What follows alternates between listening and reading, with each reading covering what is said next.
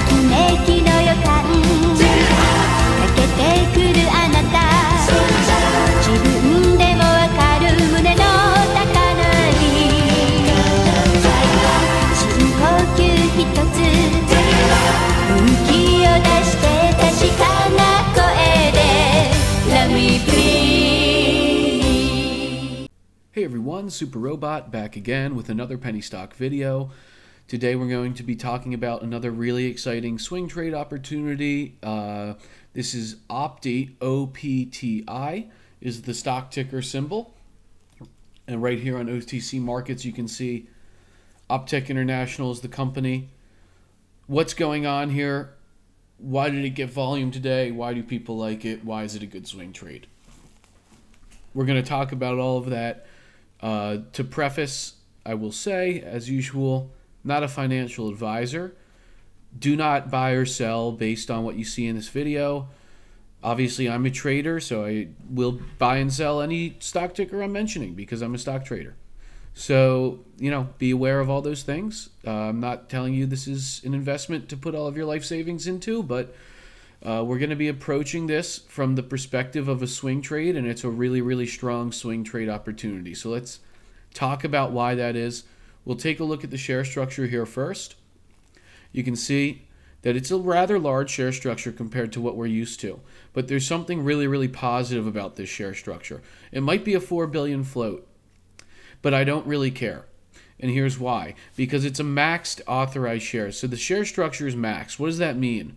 Well, it means the outstanding shares is 4.75 billion. The authorized shares are 4.75 billion. They cannot issue any more shares without doing an authorized share raise first, which means there is no possible way for them to dilute the stock currently, which this alone creates a very bullish setup. If you recall STAL, I did a video on that a while back. It did a huge run from trips to almost 2 cents. And one of the key components to that stock was the fact that it had a maxed share structure. So it's a very, very bullish setup when you see this. And you don't see this very often because most OTC companies exist to dilute. So this creates a very unique window of opportunity for a trade setup. And there's other things, there's other factors to OPTI that also create this really bullish window of opportunity for a trade. So let's take a look at the chart first. And we can see that today we broke and closed over the key resistance level of 002. So it was a very strong bullish close here because this was really the key level to get over, and we closed above it. So that really opens the chart up. How much does it open the chart up? Well, let's zoom out. And you can see that it really opens the chart up. I'm sorry, let's go to the 3-year. And you can see it really opens the chart up. This stock ran to almost 50 cents back in 2021. So this is one of those mega bottomed, huge reversal type of setups that have been very popular in the OTC lately. I mean, we've seen that these are really what traders are looking for right now is these charts with just tons and tons and tons of room on them. And you can see when we zoom out just how much room there really is on this chart, especially above this 002 level. So this combined with a max share structure makes for a really unique and a really favorable trade opportunity for bulls here. Because there's not going to be tons of resistance as this stock continues to run. What happens when we get over this 0035 level? When we get over this 0035 level, look at how much room there is. I mean, what's the next resistance here? Maybe in the 008s, and then after that in 015. And at that point, you're talking about such tremendous percent returns from 002. So that's why we're looking at this, you know, as, wow, this is a super bullish trade setup, you know, in my opinion at least. And I bought a lot of shares today, you know, for full disclosure. So, you know, I am a trader. I'm looking to make a profit, and I'm looking to swing this to higher levels on the chart. And so I did buy a lot of shares today. I really, really like the setup. And now we have to talk about some of the other factors at play as well. You know, why did it get over 200 million share volume today, which as you can see is really, really significant volume? And remember that volume precedes price. We just saw last week with CBIA what happened when we had that big volume day, but it was stuck at 4s. Well, the next day it flew, right? So you have to understand how these stocks behave when they have big volume days like this. They can really thin out and start to run quite quickly after a day like this, okay? But there's a lot of other factors at play here that make this a really excellent swing trade. And it's very textbook. It's very textbook, and that's why I like it. It really fits the mold of exactly what I look for because we have very clear catalysts here. And we also have an element of mystery and an element of speculation. And these are all key factors that we need to consider when looking at these swing trade setups, right? So we're on chapter 1 of the story. We're on chapter 1 of the story with Opti, and that's always the best time.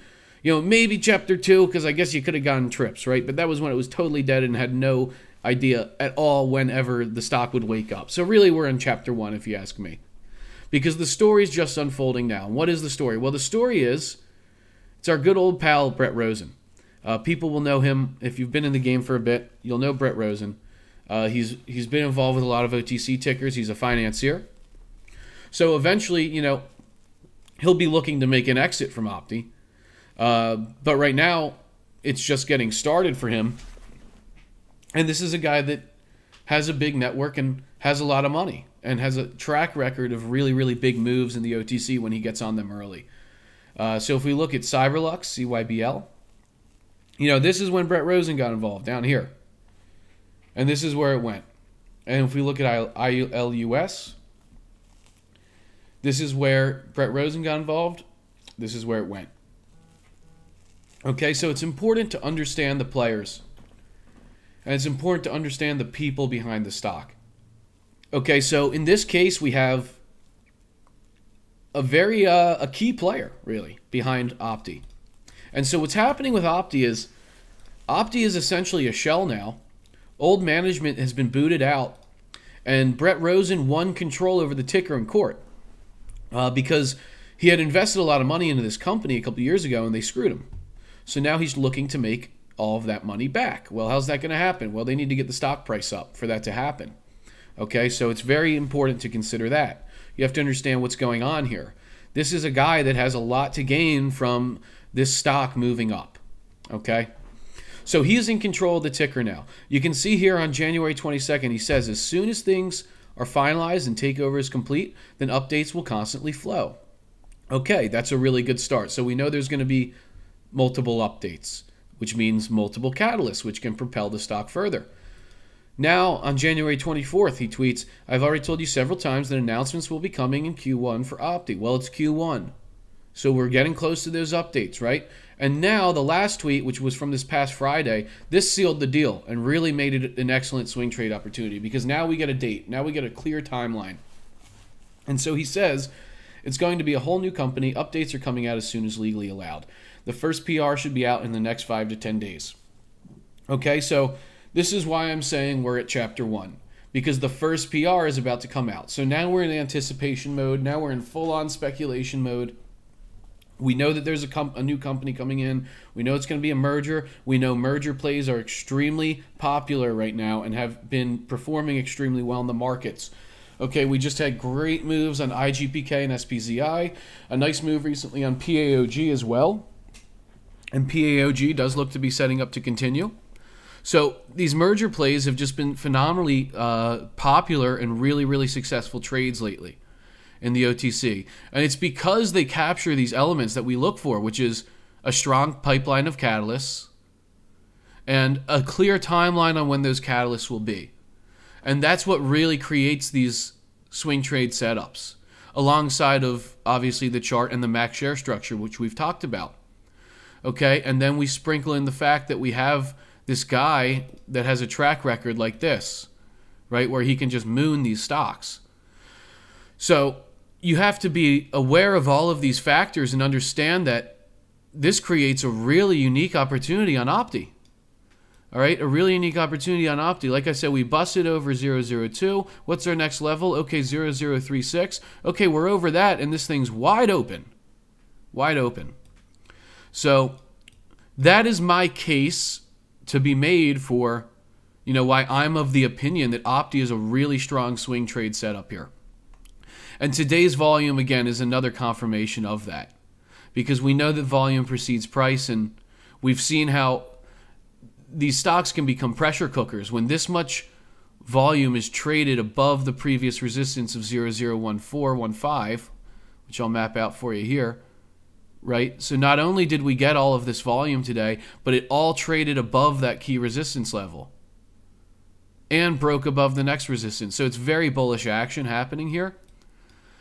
So, that would be, I think, all of the really key factors to consider with this trade and why I really like it as a swing trade setup. And I think there's really a lot of bullish potential with Opti.